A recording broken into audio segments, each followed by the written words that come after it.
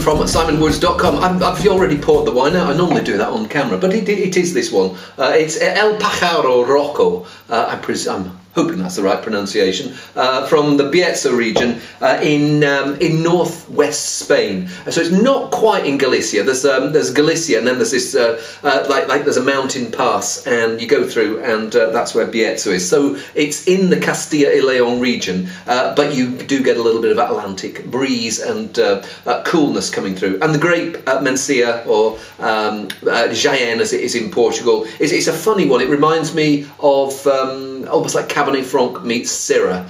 And as with you think about those two grapes, there are some Cabernet Francs that are sort of quite leafy, and there are some Cabernet Francs that are quite bold and tar-like. And you think about Syrah, there's the light, fragrant Crozes Hermitage style of Syrah, and there's the big, beefy, traditional Barossa style. What have we got here? Let's have a see. We've certainly got lots of fruit. I mean, it's a black currant, a little bit of tar, and there's a fragrant edge here. Syrah is a grape that can be prone to reduction, that slightly rubbery character that some wines pick up in the absence of oxygen. And I get a little bit of that character in this Mencia grape coming through here. I don't know whether it says on here whether it's had lots of blah, blah, blah, yeah, New Oak.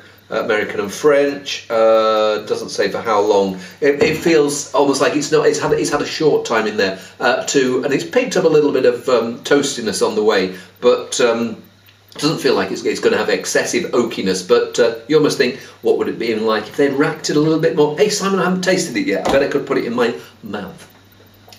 It's a really Portuguese feel to that. Probably offended a lot of Spaniards in the process there, but there is this.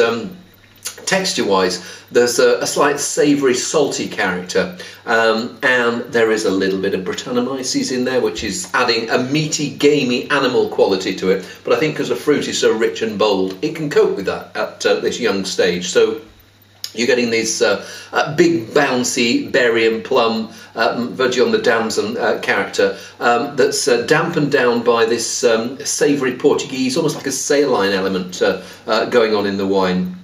My wife said to me, let's try something tonight that's on the light and fresh side in terms of red wine. So I was wondering whether this was going to be the one that would satisfy her desires. But it is quite a rich, bold wine. But what's good about it is, yes, there's bold flavours, but there's freshness coming through on the finish. I do like that, and I like its savoury, intense complexity. And so maybe we'll have it. Maybe we won't. Maybe I'll see if we can find something else. But if we have it, I might end up having to drink more of it than she does. Shoot. Hey, see you soon.